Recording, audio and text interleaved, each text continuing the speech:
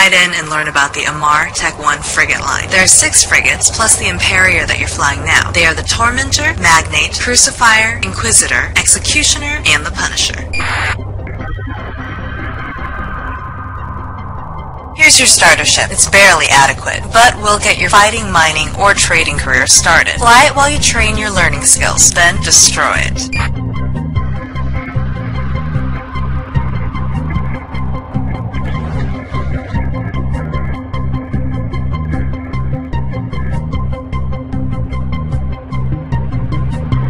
Next up is the Tormentor. Many beginning miners fly it because it has mining bonuses. Any ship you fly will have some base bonuses. I highly recommend you take advantage of every bonus you can get, Rook. Out here, the smallest edge can make all the difference. I also recommend you learn the anchoring skill to keep your secure containers nearby for easy mineral dump.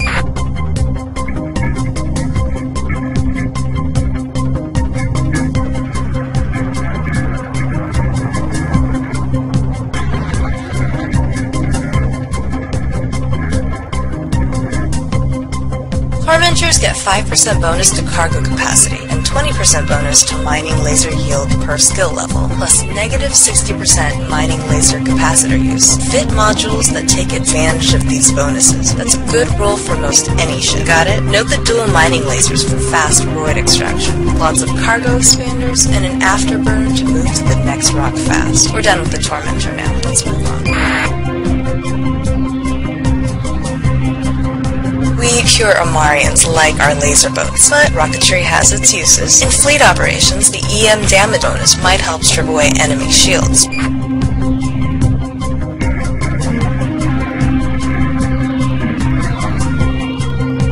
Note the missile launchers. Use them to learn, since you have to learn missile launcher operations anyway. But train for rockets if you want to keep flying this ship. Rockets will set you up to use better hybrid ships later.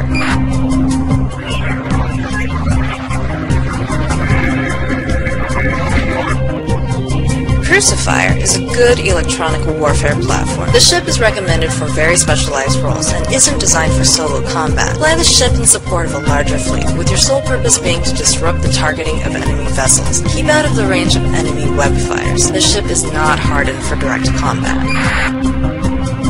The spatial effect you see is a sensor booster running. Some pilots use sensor boosters to decrease target lock time or increase locking range. I encourage you to experiment with various EWAR loadouts.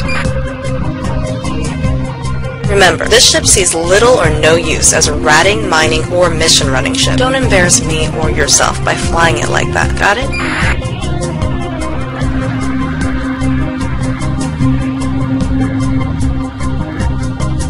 Skills are your friend, Rook. Better skills will mean less reliance on modules like power diagnostic systems. For now, though, a simple setup like this is good enough to jump into a fleet fight.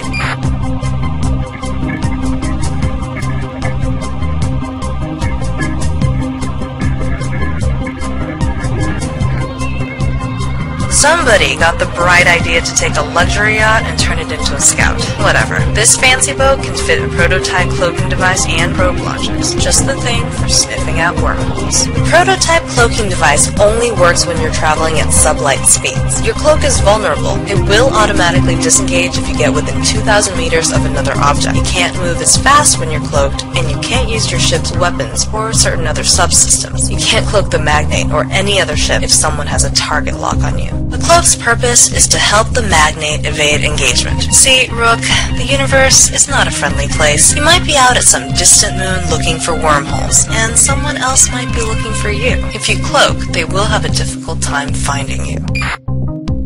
The Magnate has a bonus to probe scan strength. I suggest you take advantage of it. I'm not going to discuss scanning in detail, but this is the view you'll be seeing when you use a Magnate to scan. The spheres you see represent the range of your probes.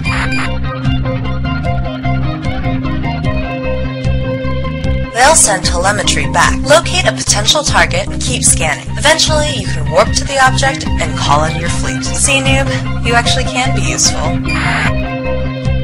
Study this basic loadout. The cloak and probe launcher are self-explanatory. Look in the low slots. See the coprocessor? This module compensates for low skills by increasing the CPU of the ship. This allows you to fit the other modules. Just like power diagnostic systems, you can eliminate the need for this module with better skills. Oh, you want to know why the afterburner and overdrives are on there, eh? Think about it. Do you really want to warp to 0 on top of an unknown anomaly? No. Warp in at range and assess the situation. If you need to check out the area, now you can get around more quickly. Remember, your corp mates are waiting for your report, so do everything quickly and accurately.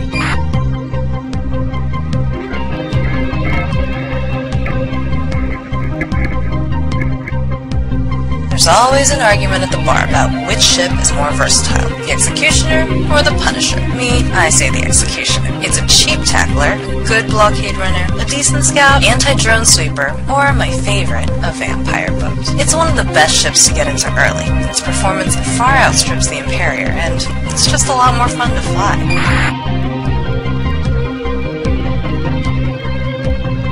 Go fast in this frigate. Your defense will be to maintain high transversal velocity while you immobilize your target. This is called speed tanking. It's a defensive strategy that maximizes the natural advantages of a small ship. Let me explain that to you in words you can understand, pilot. The smaller and faster a ship, the harder it is to hit. Imagine how frustrated your enemy will be when they can see you whizzing around them, sucking their cap dry while their guns just keep missing.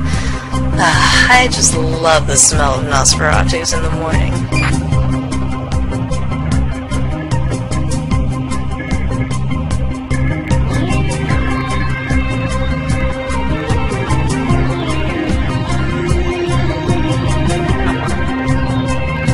Here's a beginner's loadout. A couple of pulse lasers up high will give you good punch close in. Fit multi-frequency crystals for extra close penetration. The cap recharger in the mids can be swapped for a cap booster if your energy management skills are low. There's an afterburner in this loadout because a micro warp drive lights you up on enemy targeting system and makes you easier for them to hit.